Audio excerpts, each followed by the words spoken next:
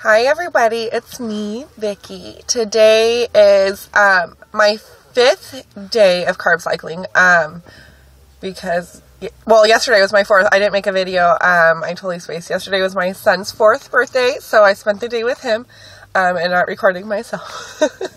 Anyways, so update on yesterday. Yesterday was low carb day, and it was kind of rough for me because I was at home. And I'm a bit of a grazer at home, but yesterday I made sure I was snacking on cashews instead of anything else. So yesterday I did good. It was hard for me to keep track of eating every 3 hours because me and my son was so busy and I was party planning and all sorts of craziness, but I had my meals prepped already and my snacks, and I ate them, just not sure I ate them around the time I was supposed to. And I made my son coconut vanilla cupcakes last night. Who does that on low carb day? Honestly, cupcakes? Really? Bad idea.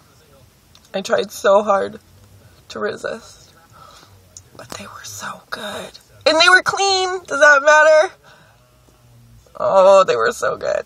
But I only had one, and it was a small one. And there was no frosting. So, kudos for me.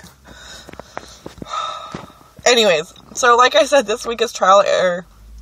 Next week, I'm going to know everything that there is to know about low carb, high carb, carb cycling, what to eat, what not to eat, how much to eat. It'll be good. So this week is practice round, right? But yeah, I'm excited to see if the scale changes this weekend or measurements. And today's high carb day.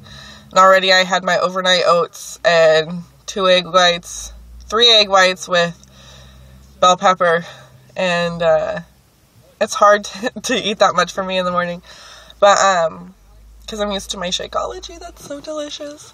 But yeah, so high carb day. Big workout day. We'll see how it goes. Tomorrow is supposed to be my cheat day. So, I will update you. Have a great day. Don't forget to subscribe to my videos.